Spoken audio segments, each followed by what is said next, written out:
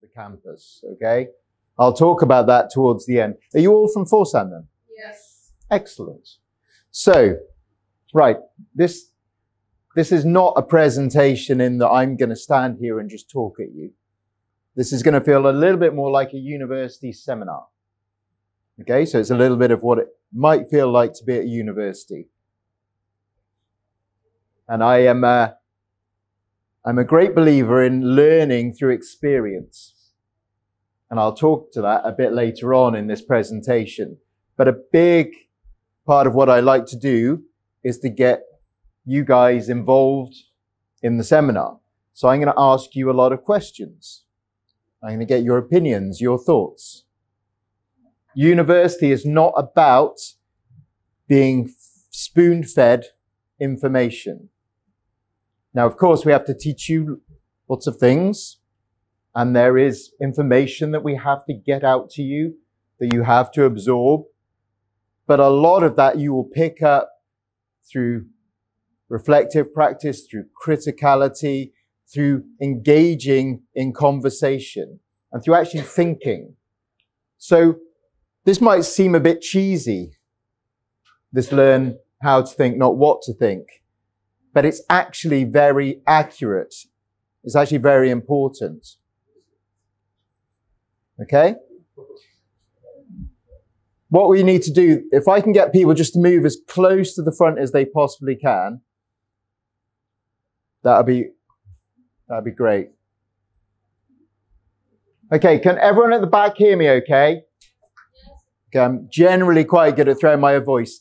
If for some reason you can't hear me, please don't hesitate to put your hand up and let me know, okay? But I prefer not to use the microphone if I can avoid it. So I was just saying to everyone else in the room already, my name is James. I work for the British University in Egypt. I have an academic background. I also have a commercial background. I'll tell you a little bit more about my past in a bit. I was just explaining the idea that this is going to be a little bit more like a university lecture than it's not some sort of sales presentation. I'm not going to do that to you. Okay? This is more about a bit of a learning experience and getting your thoughts and opinions and hopefully getting you to go away and do some thinking. Again, what we're trying to do is get you to learn how to think and not necessarily what to think.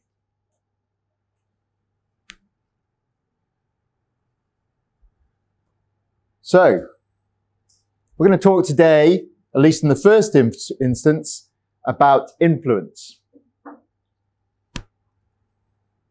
What does influence mean to you? Any volunteers on that? I put a definition up there. What do you think about when you think about influence? Peer pressure. Peer pressure. Good. What else? Mind manipulation. Good. Manipulation. Interesting word. What else? Come on, throw it at me, please. You're all smart people. Show me what you know. What you think. Pardon? You don't know? Okay, fine. Anyone else got any ideas? What does influence mean to you? What do you associate influence with? Come on, you're always on your phones looking at TikTok. All the time. Social media, okay. What else? Beg pardon? Feel free to throw it out there. Anybody else? Come on, what else do you what do you associate with influence? Friends. Pardon? Faculty. Oh, sorry. Effect. How people impact you, yeah? Okay, come on. We're going to get into a habit here. By the end of this session, you'll be screaming out answers at me. Power. Pardon? Power is a great word. We're going to come back to that, actually. Power. Okay. So influence. So we've got a dictionary definition here. This idea of changing, causing change, yeah, affecting someone or something. You guys are affected by the influences. Yeah, you're affected by influence. Yeah, and that may not be direct. Okay? There's loads and loads of definitions around this. And lots of them seem quite insidious in terms of feeling like it's a word that talks about manipulation. This idea of causing change without somebody necessarily, well, it being direct, and necessarily without a person knowing. That's quite a scary concept.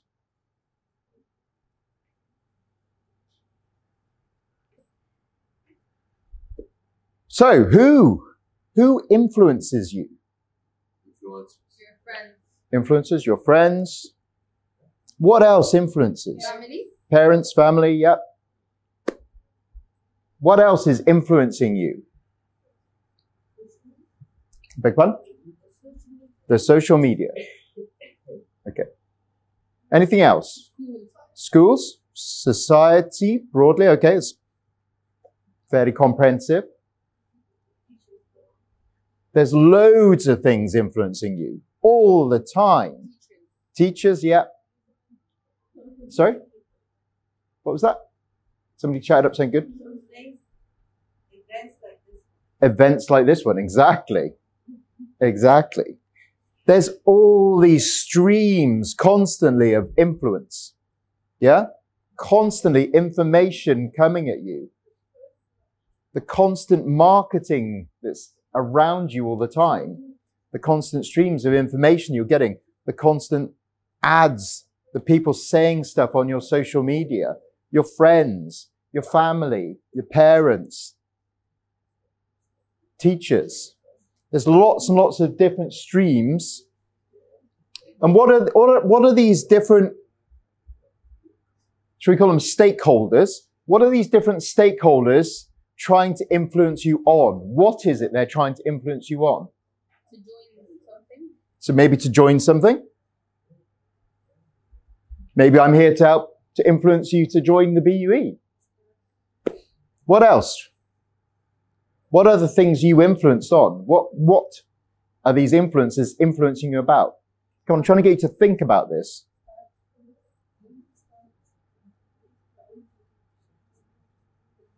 Come on, don't just rely on a couple of star figures in the room. Style. Style. Okay, yep, style. Habits. Okay, interesting. Lifestyle. Lifestyle. Okay, lifestyle, again, is broad, but lifestyle, huge influence on your lifestyle. Come on. Think about it. Again, it's pretty much everything. There's influence out there trying to push you towards most things that are going on. They're trying to get you to buy stuff. They're trying to get you to invest in stuff. They're trying to get you to be a certain way, to look a certain way. Huge amounts of influence constantly on us, yeah? From these various influencers, these various stakeholders, okay?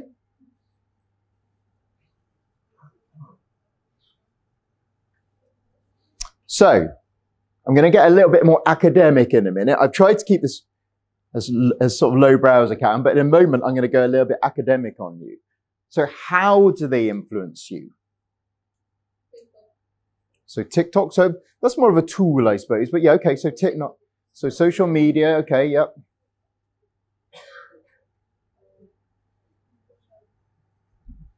How else are you actually influenced?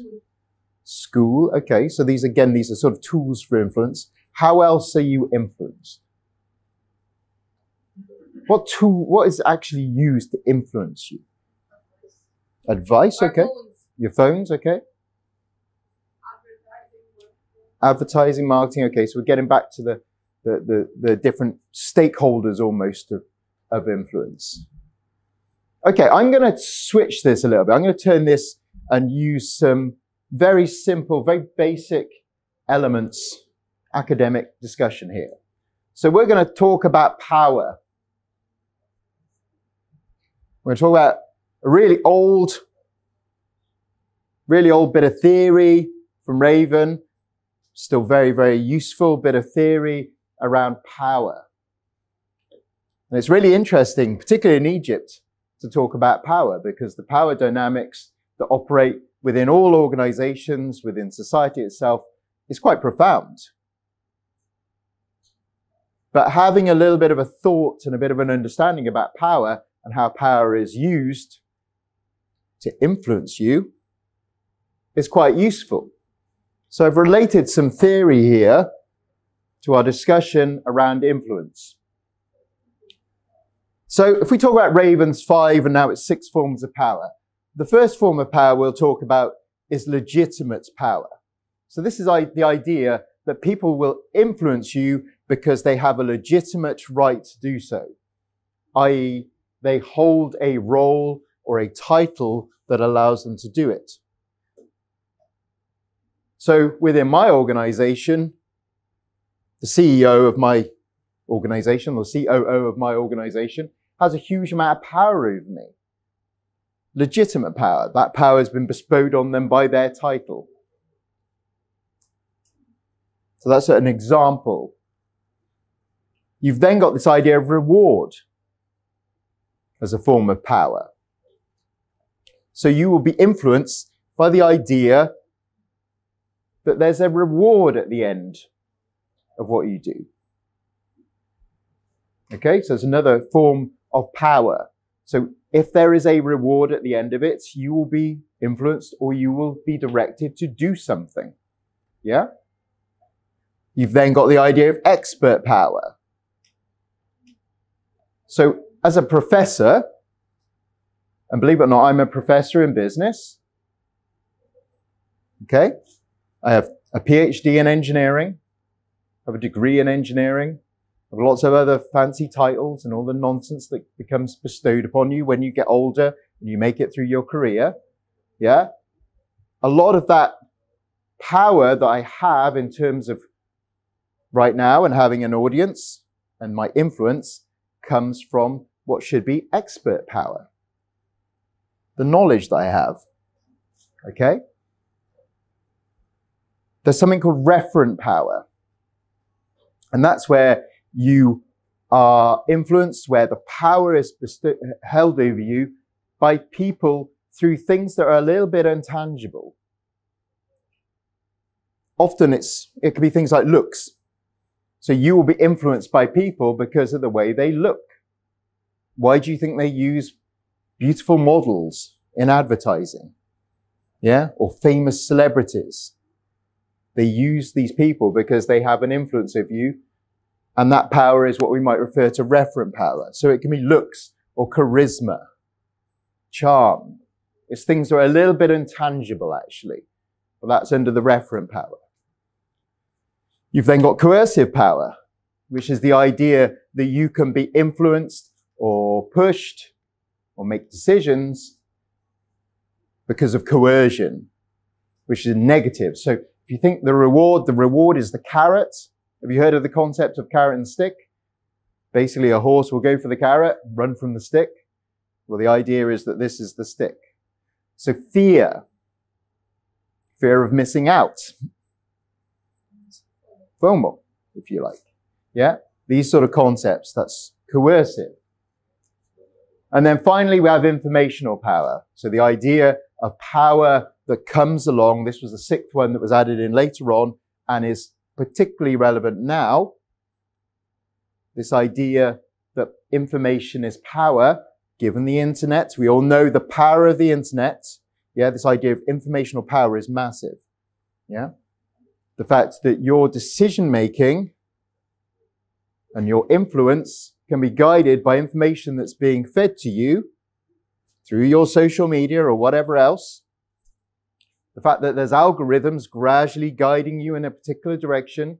You tend to hear more and more of the same thing, whatever it is that thing is. Again, the power of information is massive.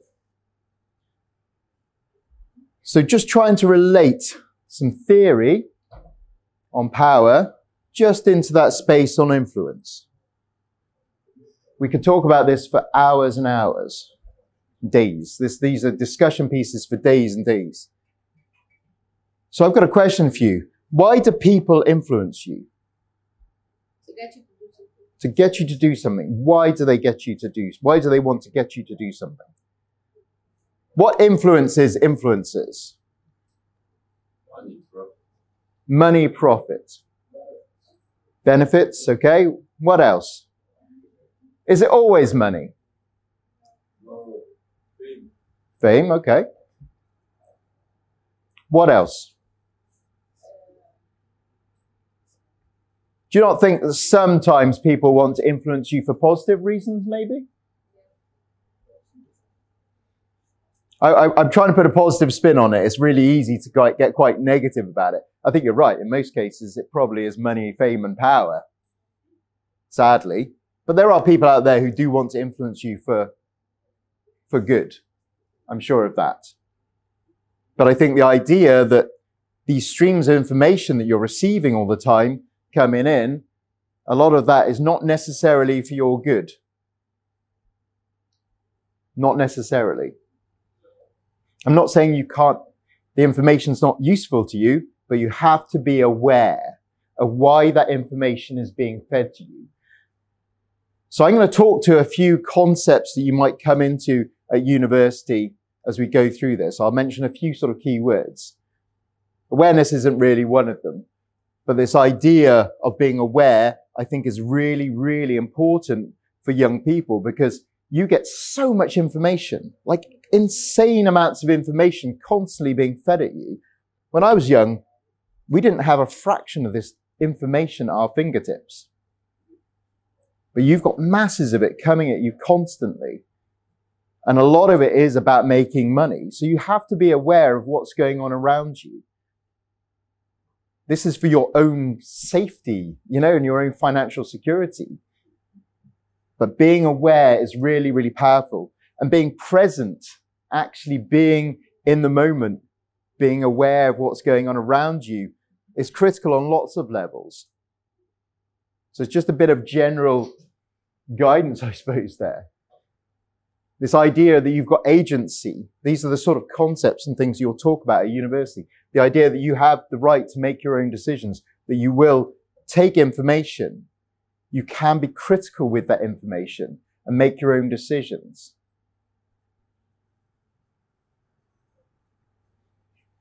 The concept of diversity. So I'm going to bring in this concept of diversity again. When it comes to influence, yeah? I'm really sorry, guys. If you don't want to be in here, you're welcome to leave. Yeah?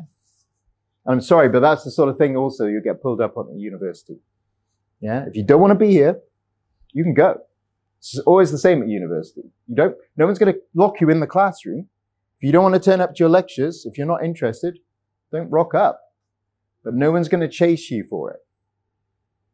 Okay?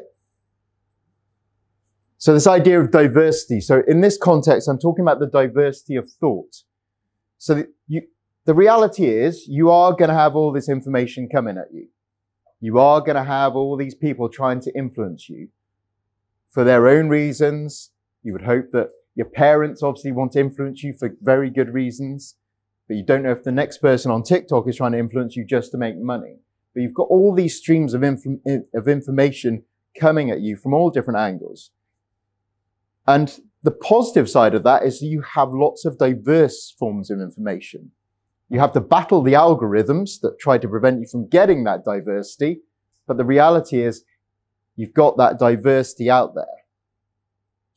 So, for example, if you were to book a hotel room, are you going to go with the hotel that's got 10 out of 10 with 2 reviews, or 9.5 out of 10, or 9 out of 10, let's say, with 2,000 reviews? You're going to go for the 9, right? Why are you going to go for the 9? And why is that valuable? More people gave feedback on themselves. Yeah. Okay. So you've got diversity of opinion. If you've just got one person's opinion, and the opposite is true. If you had a hotel that only had 1 review and had 1 out of 10, you also couldn't make any sensible assumption about the value or how good that hotel really is either. So you want lots and lots of opinions. So having lots of opinions is not a bad thing. That diversity of opinion is really powerful. It's really powerful in lots of different ways. I mean, we talk about diversity in lots of ways. I have a very diverse team of people that work for me. And it means that we come in on very, very interesting solutions to problems because you've got lots of different angles. You don't end up with a one-dimensional approach to everything.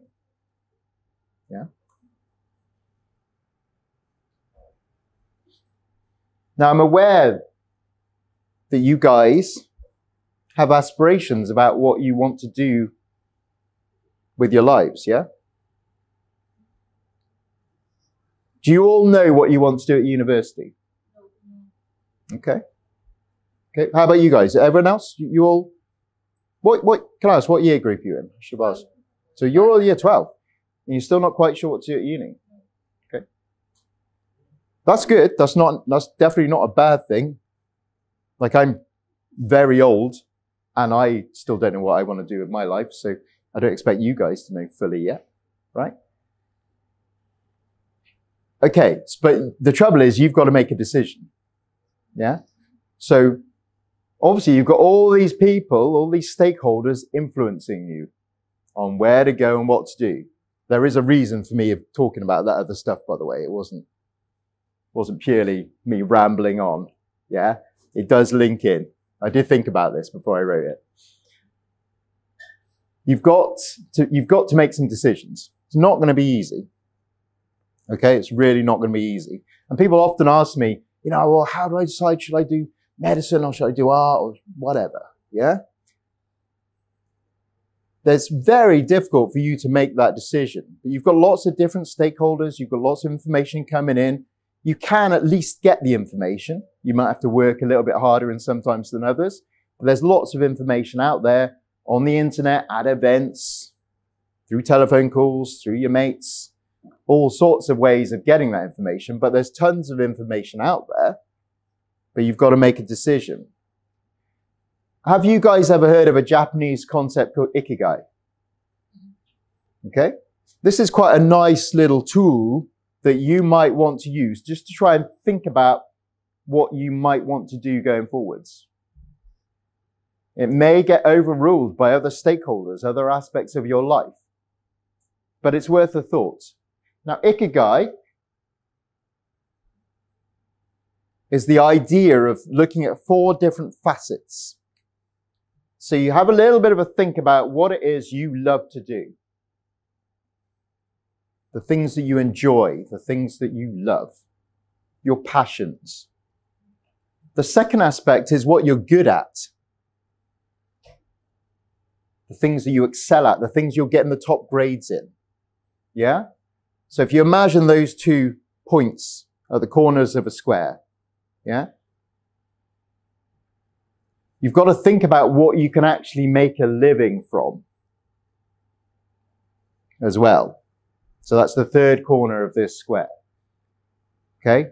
And then you need to have a bit of a think, or you should have a bit of a think, about what society actually needs. And you'll find there's potentially a bit of overlap there with what makes money anyway.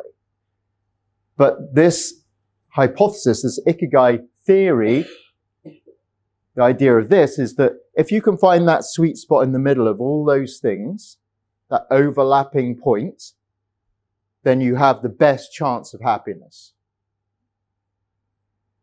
I'm not saying this is the answer, this is the Holy Grail, this is the gospel, this isn't, but it is one way of trying to think about how you might approach those sort of decisions and other decisions that you might have in your life.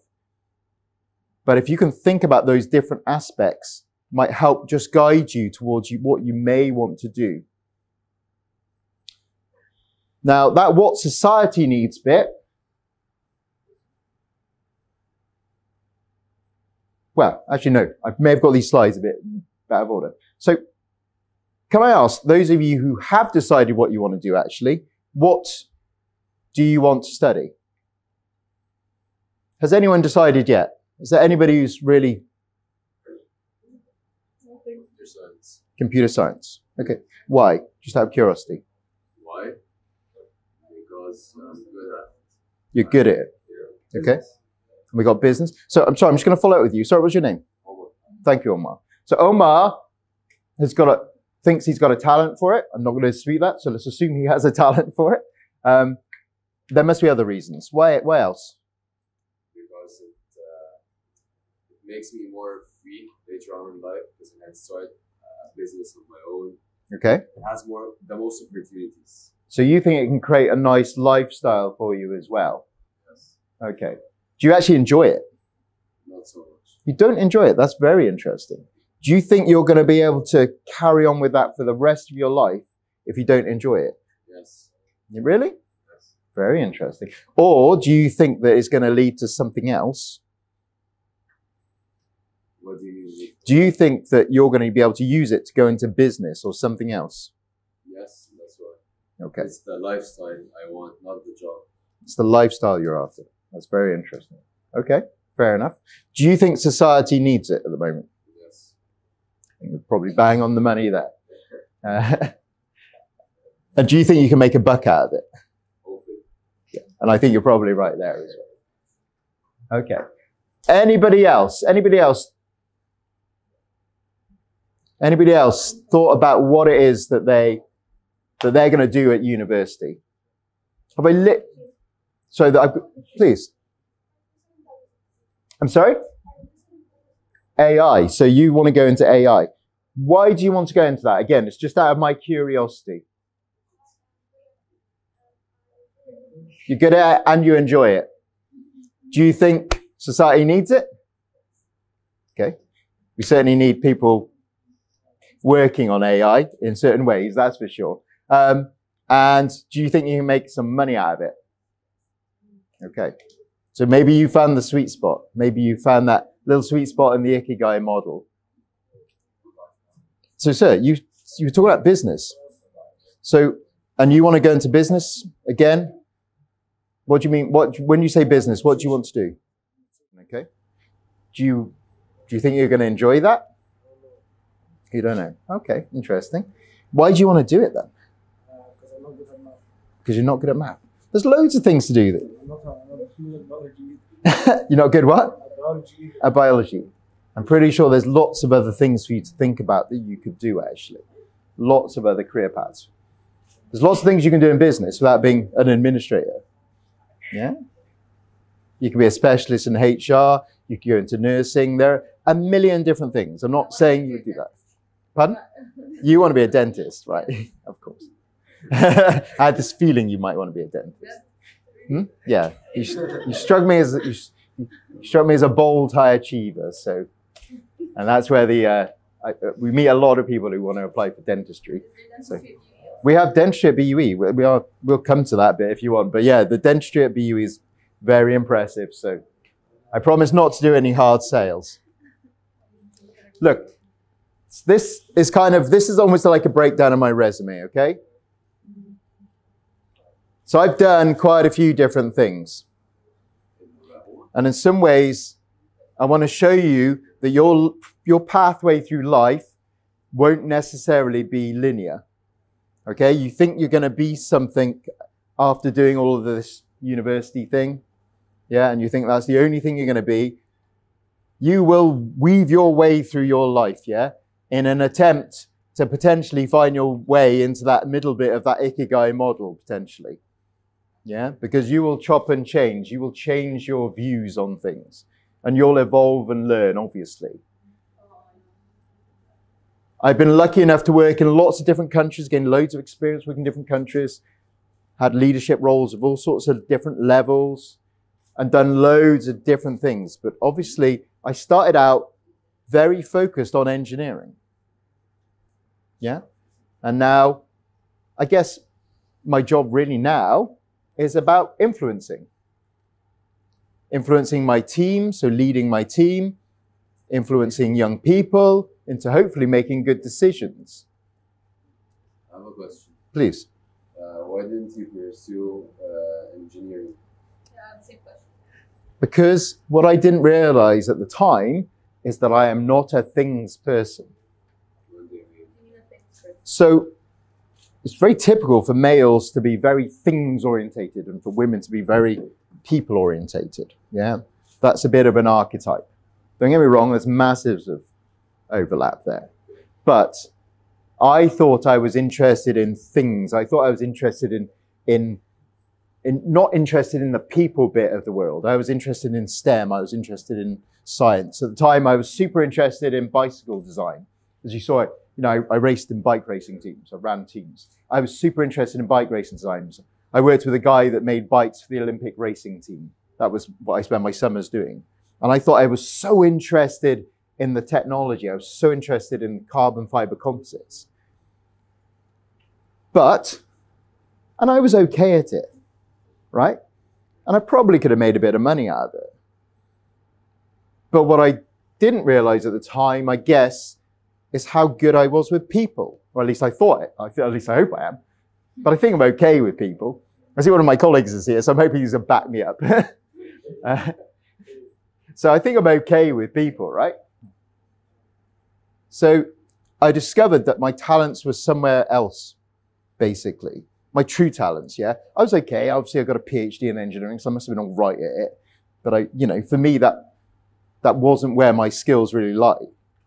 And in fact, many people would have said, I got my PhD because I worked in a really good research group, and I managed to talk myself into a really good research group, and I managed to get all of the people in the research group working for me because I was really good with people. Do you know what I mean?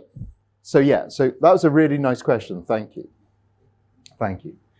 But yeah, the point is that you will weave your way through life and you do lots of different things throughout your life. There's not a linear relationship between what you start with and what you end up with.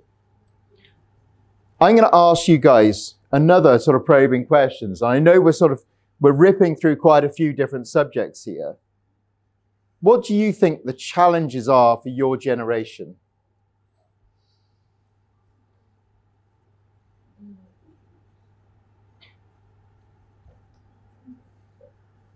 I'm going to ask Jumana. Jumana is one of our students. She's one of my student ambassadors. The economic situation. Yeah. Classic. I would have expected no less from a political science. What else? Anything else that's bothering you about your future?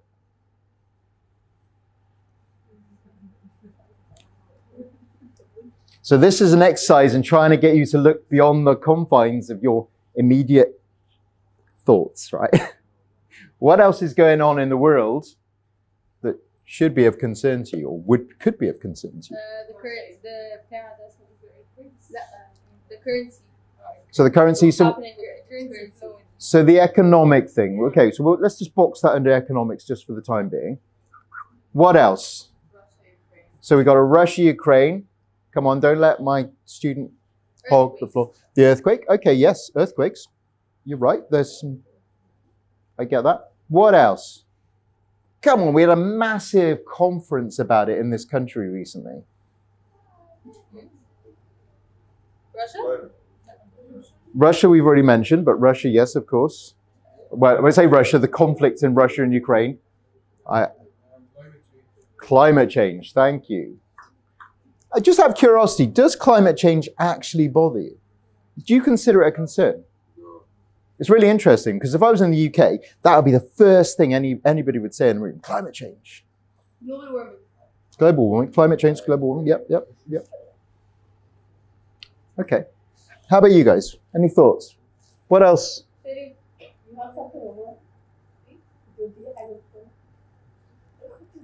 What sort of things concern you? I'm going to put you on the spot because you talked about AI. Does anything concern you about AI?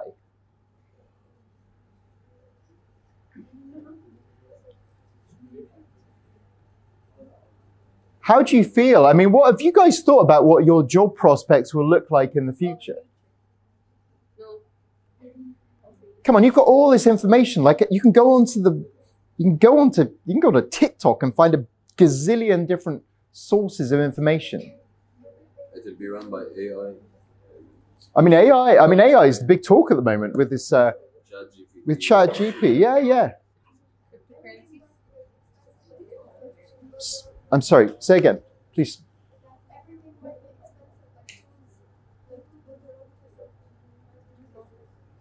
So everything might be expensive. I still missed that. You have to shout it out, please. The To build robots. Okay, so stuff might be expensive. Please, at the back.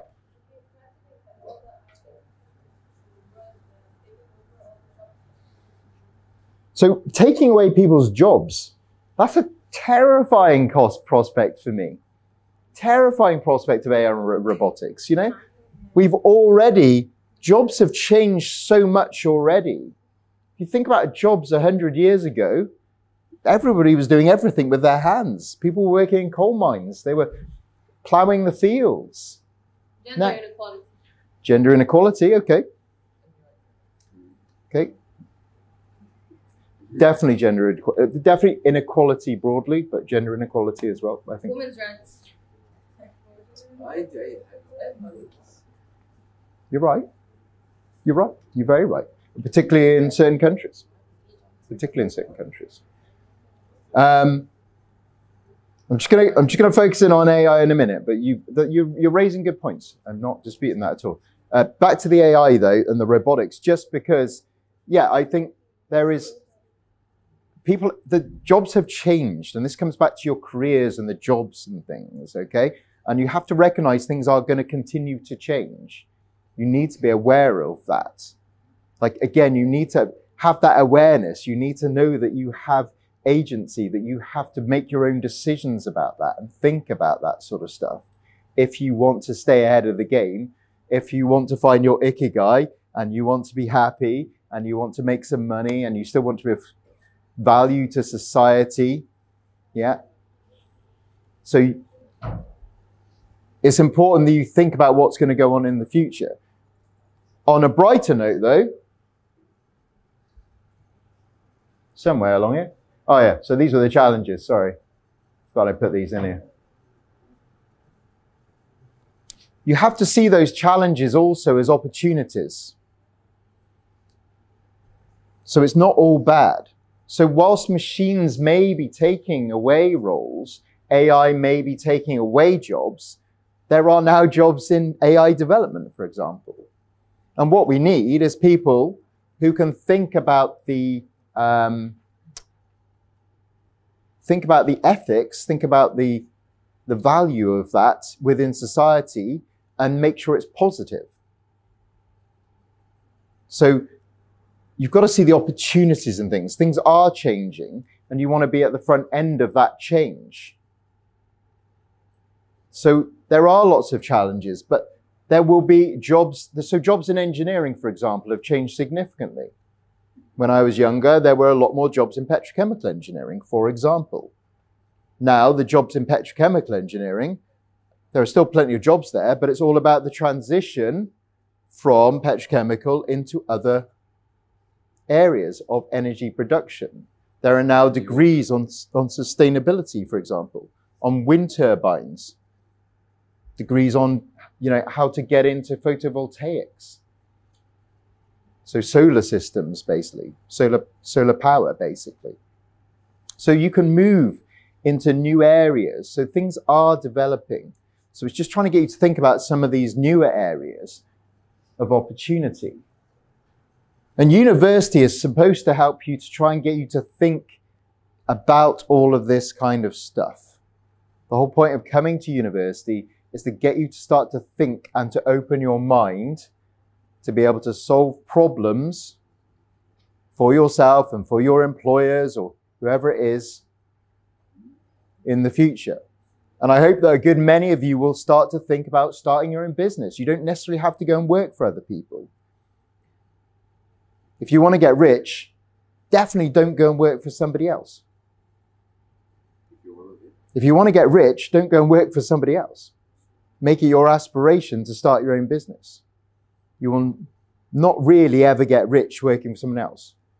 You will have security though. You can gain security. But if you want to be very, very wealthy, you're not going to do that working for somebody else. Very, very rarely does that happen.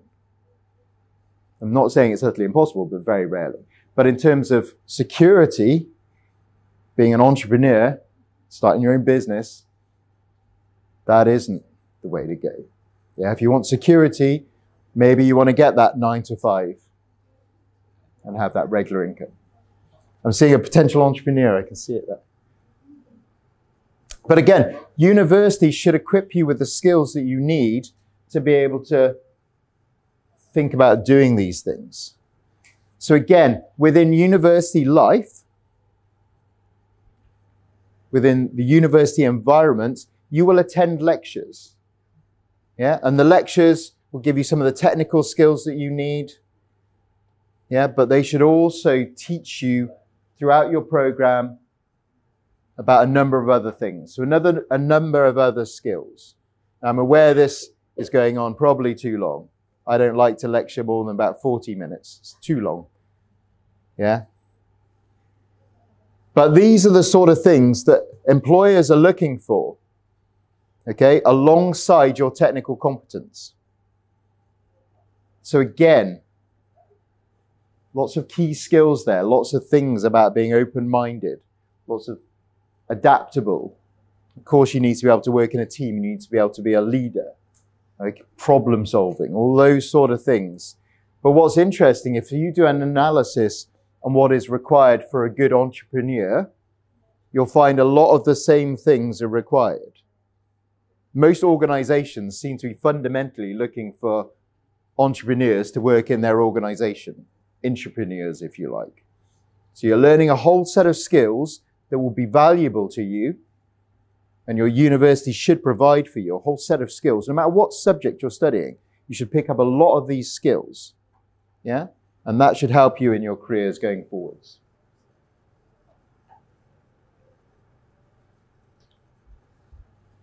So just to get you to think. So at the British University in Egypt, we've got lots of different degree programs. We're a comprehensive university. We teach almost everything. And it'll be great if you can come and visit us. I know you guys from your school, you will come and visit us. You're welcome to come and talk to us on the stand. We are comprehensive and we teach most everything. But have a think sometimes about the things that are not so mainstream that universities have to offer. For us, we've got things like sustainable engineering. We have subjects like political science. We've got AI in computer science. We have programs that are maybe a little bit more thoughtful about the future. Now, I'm not saying we're going to suddenly stop needing dentists. Yeah, we're not going to suddenly stop needing petrochemical engineers. Those jobs are not going to go away. But there are lots of other jobs that are also going to present opportunities in the future. So what I'm saying is, again, just open your minds, be aware, be careful about the influences, yeah, and just try to make good decisions based on as much information as you can possibly get. Go to every single one of these university stands and squeeze them for information. You've got to make a really big decision, yeah? You're going to spend a shed load of money, yeah? And actually, more important than the money is the lost opportunity cost. You are going to spend 4, 5, or 6 years at university studying when you could be making money. You could be earning. Okay, and you have to weigh up the pros and cons of that. And ultimately, university can be very beneficial, but you've got to remember that it's a very big thing to do to go to university. Don't take it for granted. It's a really big thing to do. It's a huge amount of your life that you're going to spend. It's a really productive, powerful time in your life that you're going to spend at university. So get as much information as you can now, and don't rush to one of these universities. Just find out whatever you can from the people at the stands. Go and visit them. Don't join a university that you have not visited. Talk to the faculty. Talk to the students. Get a real flavor for whether that's the right fit, the right place for you as well. Okay, that's just general advice. I hope that many of you come to BUE. I know you won't all come.